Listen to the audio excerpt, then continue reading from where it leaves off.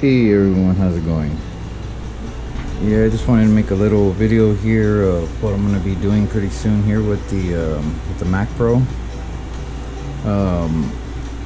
The graphic card is, of course, a Windows graphic card. It's not flashed, but that's what I'm going to be doing. I'm going to be flashing this graphic card.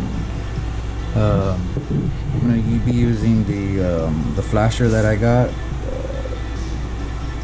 the flashing tool. And then I actually ordered a BIOS chip because I want to save my chip.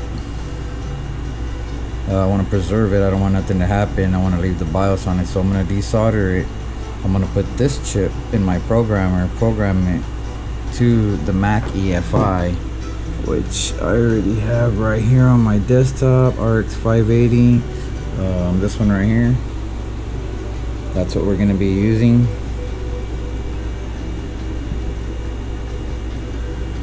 This ROM right here is what we're gonna flash to it. We're gonna flash that BIOS chip, and then using the CH341A programmer. So yeah, there's a video on YouTube, well, quite a few videos, but yeah, I found the perfect one that everything looks great. So yeah, the reason we're doing this is so I can get the Mac boot screen. Right now we're actually running Windows. I have my Mojave drive right here, but I actually want to put Monterey. So I actually want to make it a dual boot, Monterey and Mojave, and then this one's my Windows drive. So right now I'm actually, to boot into it, I have to pull these drives in order to boot into my Windows. But yeah, Windows runs great in here in the Mac. It's a beast. So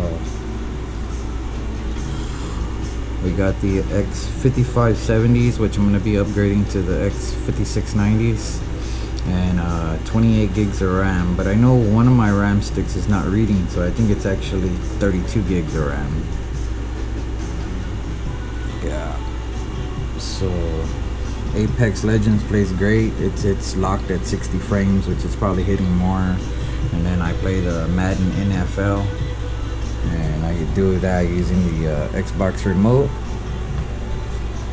and yeah, said it's running like a beast.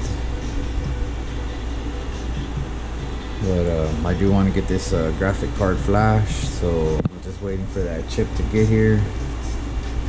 Of course, it's coming from China, so I think it's like on the 26th that it gets here. So we'll be putting that in the programmer and programming that, and then I gotta desolder it and put it on this graphic card.